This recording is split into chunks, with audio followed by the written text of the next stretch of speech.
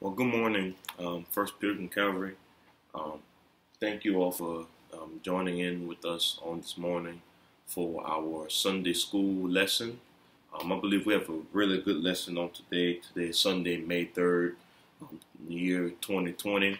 I pray that you are continually staying safe, that you are staying healthy, um, and that God is continually keeping you during these turbulent times that we are living in. Um, um, One of the things I want to remind you, brothers and sisters, is that um, it's important that we continue to adhere to those guidelines. Even if you are, getting impatient, getting worried, it's very important that we listen to those guidelines. They're outlined to help us, but most of all, they're outlined to give us the best chance at returning to a sense of normalcy. So let's be smart, let's be wise, and let's continue to adhere to those guidelines, praying and hoping that God will bless us to return to a sense of normalcy um, after all of this. I'm believing that God can still give us glory even after all of this. So I'm praying with you. I'm praying for you. I miss you all. Haven't been able to see you all. Even around town, I've been able to run into you, some of you, but it's still not the same as fellowshipping as one body of believers. So I'm hoping that soon we'll be able to return to fellowship and I'll be able to see your face in the place. Amen. We're going to go open with a word of prayer, and then we're going to get right into the lesson. Eternal Father, we come now, God, this morning to say thank you. We thank you that you are still God even in times such as this. And now, God, we ask that as we prepare to study your word, as we prepare for Sunday school, we ask that you would illuminate our minds, enlighten our hearts, God, that we would hear from you and see what it is that you are saying to your people, even in a time such as this. Touch me, your vessel, take me out of self, hide me behind the cross, that nothing will come forth but you and you alone. It's in Jesus' name I pray. Amen. Amen. So like I said, we're going to open up our lesson text for today.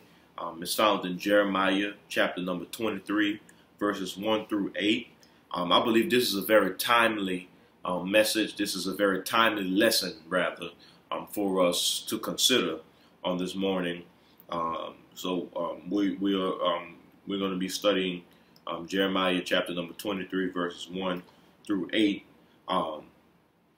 with our golden text being verse 5 in that passage of scripture. As we read our introduction, it says, when the politician today decides to run for a high government office, such as president, senator, or congressman, he is typically asked why he wants the job. Various goals and aims for the country and localities are then cited, but invariably the stated purpose includes the idea of serving the people. So today we're going to study the central idea of servant leadership. I believe it's important that we understand the difference between just a leader and a servant leader, because there's a difference. So we're going to talk about servant leadership today, and the importance of recognizing the difference between just being a leader and being a servant leader.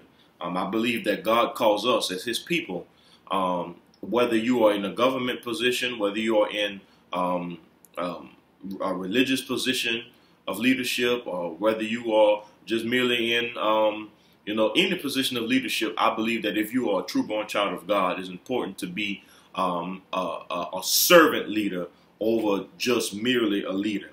But invariably, the stated purpose of anybody's platform for leadership includes the idea of serving the people. The sentiment may be widely taken as mere lip service, But the candidate who neglects to express it will find his campaign in big trouble. Why is the idea of a leader who serves so ingrained in our politics? It has not been so throughout much of the world history. In many regions and eras, leaders were and still are simply seen as those who ran things, the bosses, who gave orders and benefited from their power. My God. They were at the top and everybody else was on the bottom. The most credible answer is that the idea of servant leadership has come to us from the Bible. Both the Old and New Testament present a perspective on leadership and power that runs counter to worldly norms. So that's what we really want to touch on today. Going against the worldly norm for leadership and examining God's blueprint. God's blueprint and what God has to say about leadership. It has influenced our culture even if it has never been consistently followed or acknowledged. We're going to examine 2 points as we look at our lesson outline on today. Verses 1 through 4 of this 23rd chapter of Jeremiah are going to we're going to examine the need for pastoral care. The need for pastoral care. I believe that there's a great need for you to have a leader during this time. I believe that there's a great need, especially in the times that we're living in, that you have a pastor, that you have a strong leader, a strong servant leader. And then verses 5 through 8, we're going to learn about the coming shepherd or the coming king. And we all know who that is. So as we look at the need for pastoral care, I won't read verses 1 through 4, but for your consideration, I would ask that you would read them. And I really want to point out verses 1, and then I want to point out verse 4. Verse 1 says, "Woe unto the pastors that destroy and scatter the sheep of my pasture, said the Lord." Woe, he says, woe unto them. And then verse number 4, he says, "And I will set up shepherds over them, which shall feed them, and they shall fear no more, nor be dismayed, neither shall they be lacking, said the Lord."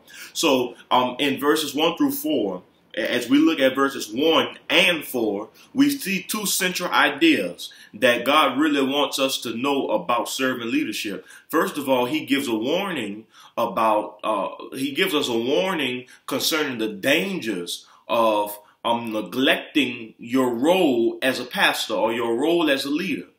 And he wants the prophet Jeremiah to let us know that we've got to be careful as to what we do, or be careful concerning the things that we are doing that will potentially scatter God's people. Pastoring comes with a great responsibility. Any position of leadership, not just pastoring, but any position of leadership comes with a great responsibility, because what you are doing is you are taking on your role, especially as a pastor, as an under shepherd, meaning you are taking a group of people that God has put under your tutelage and saying, "I'm going to be willing to lead, but also willing to serve you." And it is your responsibility as that leader to ensure that you're not doing anything that would either, like he said, destroy the sheep, but also not scatter them. And I believe that's important for us. And then he also says, he gives us good news. He gives the warning, but he says, look, if the man of God is truly called by me, he says that I will set up shepherds over them, over my people, who shall feed them. And that's the importance. He says that that there's a need for pastoral care in the world, especially in this world, because pastors feed us. Amen. Pastors feed us the word of God. I'm reminded of what Jesus said when he was tempted in the wilderness by the devil. He had to tell him. He said, "Yeah, you know the word, Satan. You trying to tempt me and tempt me to do these different things." He said, "You trying to tempt me to make food for myself." He said, "Well, look, check it out. Man shall not live by bread and bread alone, but also by every word that proceeded out of the mouth of the Lord. Right now we're living in turbulent times, Pilgrim Calvary. Right now we're living in some perilous and dangerous times, sometimes filled with uncertainty. If my grandmother was here, she would say times that are filled with swift transition. But he said that yes, they're talking about there's going to be a food shortage. Yes, they're talking about all these different things that might happen. But he says, look, it's important that you eat of the word. But the only way you can eat of it is if you are being fed it. Amen. So he says there's a need for pastoral care because pastors feed us. He says feed us, but the pastors also provide us with a sense of security because they, as under shepherds, it is their job to guard the flock. It's their job to be watchmen for our souls. So he says, not only will they feed you, but they'll be there for you so that you will fear no more and that you will be not dismayed. Amen. And neither shall you be lacking, said the Lord. This portion of Jeremiah was written, as we get some background on the text, sometime during the reign of Zedekiah, the last king of Judah before Jerusalem was overrun by the Babylonians. Two deportations of Jewish captives to Babylon had already taken place under the king Jehoiakim. Under Jehoiakim, who ruled Judah for 3 months, Nebuchadnezzar deposed him and installed Jehoiakim's uncle Madani on the throne as the puppet king. So if you have a highlighter or a pen, underline that word, those two words, puppet king, because those are important to understand our lesson on today. Renaming Zedekiah in the process. Unlike his two predecessors, Zedekiah had a degree of respect for Jeremiah and sometimes sought his advice. So Zedekiah was actually smart because he sought spiritual wisdom. And it's important that as pastors and as leaders that we are seeking spiritual wisdom. Because as we get spiritual wisdom, as we obtain knowledge and understanding that is of sound doctrine, that is of sound wisdom, we are able to effectively lead God's people. So Zedekiah, unlike his two predecessors, he had a degree of respect. He took time to seek spiritual wisdom. But at other times, however, at other times, he listened to Jeremiah's enemies and had him in prison. He had Jeremiah in prison. So it's important to understand this as well. Zedekiah's weak character ultimately led to Judah's destruction when he rebelled against Nebuchadnezzar by siding with those who opposed the Lord's will, which had been made known through Jeremiah. So he had a knowledge of God's will. However, he was so wishy-washy. He was so flip-floppy that yes, he did take time to seek spiritual wisdom, but ultimately he was led into destruction because he also sided with Jeremiah's enemies. And because he sided with Jeremiah's enemies, what he did was he went against God's will for his position in leadership. And brothers and sisters, that's why God said, at the beginning, he said, woe unto the pastors who destroy and scatter the sheep of my pasture, said the Lord. Because what he's saying is, if you are not careful, you will not only lead yourself, but you will lead your people into destruction. And that's why I say it's very careful that you are mindful, brothers and sisters, during these times, who you are following. It is very important. It is of the most importance that you are mindful of who you're listening to, who you are allowing to pour into your life during these times. Because if you are not careful, you will allow the wrong word, you will allow the wrong doctrine, you will allow the wrong leadership to lead you into destruction. My. And that brings us to our first point. In verses 1 through 2, he talks about negligent shepherds, the danger of negligent shepherds. This section begins with a direct word from the Lord against the pastors which destroy and scatter the sheep of his pasture. The reference to sheep, the reference to sheep and the pasture tells us that the term pastors is speaking of shepherds, a meaning that is still figuratively used to refer to pastors today. But who were the shepherds that aroused the Lord's indignation? In the ancient Near East, shepherd was a common designation for a king, for the leader, the head honcho. When David speaks of the Lord as his shepherd in Psalm 23:1, he was acknowledging him as king, one who looked after his subjects with the care and expertise of a strong but gentle shepherd. David himself had been a king, literally. He had literally been a king. But he continued the tradition of shepherd leadership. If you know anything about David, David was a shepherd boy. When a king was sought and he was found in the pasture. He was found out in the fields, tending to, he was doing his job as a shepherd. But one of the things that you find about David all throughout the Word of God, anything that you read about David, you'll find that he always assumed his role as not only a king, but he incorporated his role, his previous role as shepherd in the way that he led.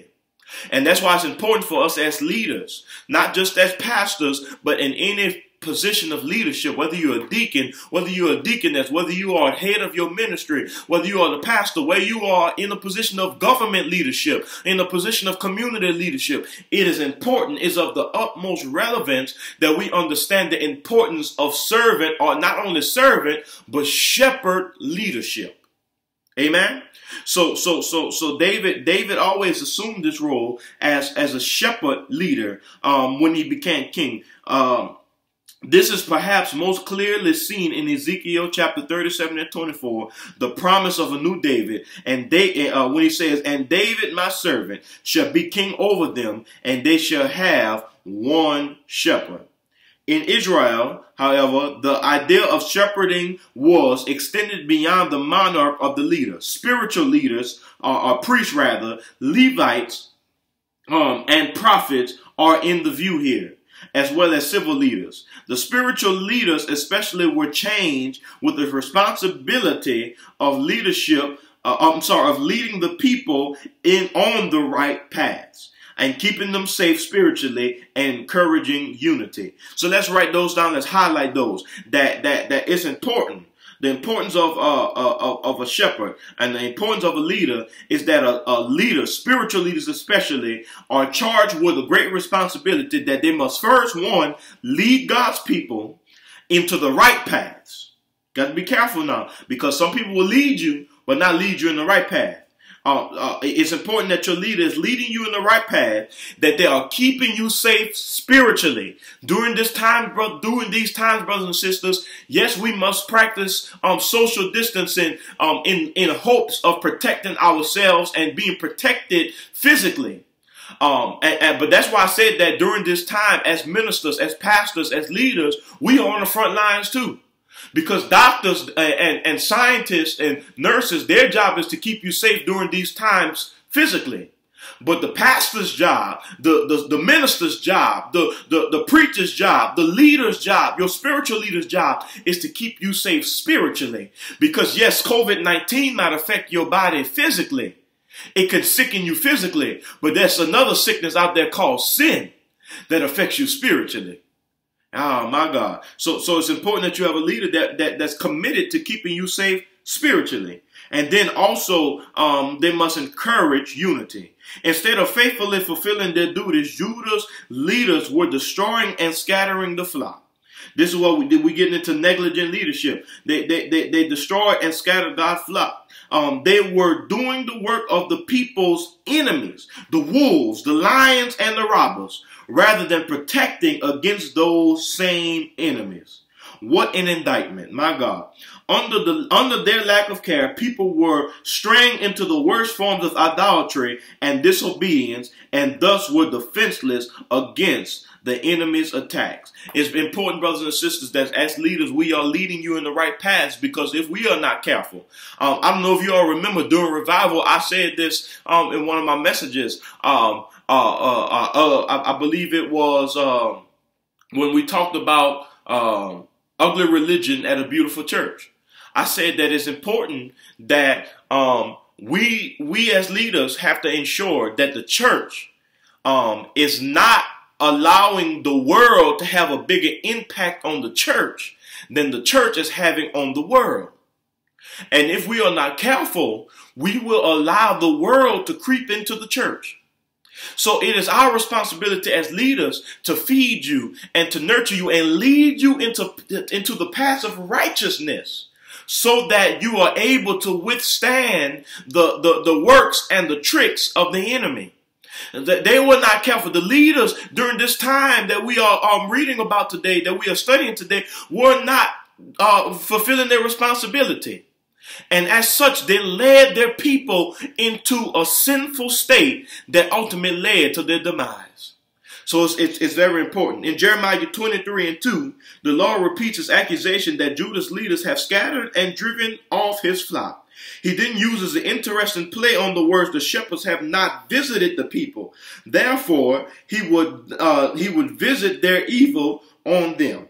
He can maintain the wordplay in explaining that as they fail to bestow feeding and care of on their changes, so he would bestow judgment and punishment on them. So God will always deal with negligent leadership accordingly. Let's keep that in mind. God will always deal with negligent leadership accordingly. That's why it's not our job to, especially in the church, brothers and sisters, it's not our job to do so much or find ourselves trying to do so much about negligent leadership. There's only so much we can do about negligent leadership. There's only so much that we can call out. Ultimately, we have to come to understand that some things are ultimately between that leader and God. I understand that we don't agree with how things are going with our government leaders. We don't like the way our president operates. We don't like, some of us don't even, some people don't even like the way the governor operates, even though they may do their best. However, sometimes they may not do their best. But regardless of the circumstances, brothers and sisters, I've come to the understanding that yes, I may not get along with President Trump's ideas. I may not always agree with the governor's mandates and the governor's stance on certain issues. However, I have the understanding of what the prophet Isaiah said when he said that the government is on his shoulders, on Jesus' shoulders. And I've also come to the understanding that God will deal with people accordingly much better than I can. So he lets us know that he will deal with negligent shepherds. So now we're going to get into new shepherds. In Jeremiah 23 and verses 3 and 4, he says, the Lord had more than just words of condemnation for the irresponsible shepherd. He followed immediately with a promise to personally gather the remnant of the flock from all the countries to which he had driven them in judgment. He would bring them back to their folds, places where they had been protected. He would make them prosperous and increase their numbers. In place of the delinquent leaders who had failed his people, God would raise up new shepherds. The same Hebrew word rendered for pastors in verse 1 is used here. These would be faithful leaders who could care for or feed God's flock so that they would no longer have reason to fear or distress. Moreover, none would go missing or be lost. And be not dismayed, brothers and sisters, because God has a way of restoring his people. He has a way of saying, yes, I understand that you've went through a rough patch in leadership. Yes, I understand that you've dealt with some negligence in shepherds and leaders. However, be not dismayed, because after prayer, after consideration, after guidance from the Lord, I will give you a new shepherd that will not only feed you, but he will be one who is after my own heart. Amen. So then we're going to go down to our second point now. Our second point being verses 5 through 8, the coming shepherd or the coming king. God gives us a promise that he will deal with the negligent shepherds, but then after he deals with negligent shepherds, he gives us a promise that he will restore us. He will give us a new shepherd. He will give us a new leader, one who will feed you, one who will guide you and lead you in the path that you need to go. But now he gives us the coming shepherd or the coming king. Verses 5 through 8, he says, behold, the days come, said the Lord, that I will raise unto David a righteous branch, and the king shall reign and prosper, and shall execute judgment and justice in the earth. We know who he's talking about. In his days, Judah shall be saved, and Israel shall dwell safely. And this is the name whereby he shall be called, the Lord our righteousness. Therefore, behold, the days come, said the Lord, that they shall no more say, the Lord liveth, which brought up the children of Israel out of the land of Egypt. But the Lord liveth, which brought up and which led the seed of the house of Israel out of the north country and from all countries whither I had driven them, and they shall dwell in their own land. So first of all, he gives us one. He's talking about one who will bring justice and righteousness, verses 5 and 6. In these verses, the Lord expands on his promise of raising up a new faithful shepherds, and speaks of a future time when the problem of irresponsible leadership, here it is, of irresponsible leadership will be completely remedied. My God. The phrase, the days come, looks ahead to the end times, when a vast number of prophecies will be fulfilled. The commentator notes that it is a messianic formula and is used 15 times in Jeremiah. The faithful shepherds God would raise up will not just his final answer. So here it is, brothers and sisters. If we don't find comfort in the fact that God will give us new and competent leaders in the form of man, he gives us a confidence that one day we will be given a leader that is perfect, that is upright, one who cannot fail, one who will not fail. Amen. He says, rabbinical interpreters tend to interpret the term in a collective sense. That term, what is meant by the word branch, by that term branch. Isaiah in Isaiah 60:1 provides an example of branch being used with this meaning, and it is possible to see it in Isaiah chapter 4 and verse 2. But in other occurrences in the prophets are clearly speaking of a single individual. When he says, I will bring forth my servant, the branch. That's in Zechariah 3 and 8. Behold the man whose name is the branch. In verses 6 and 2 of Zechariah. In chapter 6 verse 12 of Zechariah. A later reference in Jeremiah clinches the identification. God will cause the branch of righteousness to grow up unto David, and he shall execute judgment and righteousness in the land. My God. Only one person can fulfill these conditions, and that is the Messiah. So one day, brothers and sisters, we look forward to the day that our Lord and Savior Jesus Christ will come, and we will be able to see him as our new shepherd and our new king. Amen. And now we deal with a new era of peace. So with the new shepherd will come a new era of peace. That all these things going to stop. That all these things have got to go away. COVID-19, recession, unemployment, all these things have got to go away because we will exist. We will live in the new era of peace that comes with our new shepherd, our new king. In verses 7 to 8, he talks about the future restoration of God's people under the coming messianic king, which will exceed anything they have ever known. That this is a peace, you know, that peace that the Bible talks about, a peace that surpasses all understanding. This is a peace that we've never seen before, a peace that we won't be able to wrap our minds around, that will be beyond our normal conception because of the fact that is a peace that we've never seen before. The Lord makes this clear with a dramatic comparison. People will no longer talk about how God brought his people out of Egypt, but they will instead focus on how he brought them out of the north and from all of the countries to which they had been scattered. My God. It is such a dramatic contrast that Jeremiah repeats it here after saying first, recorded in chapter 6, verses 14 through 15.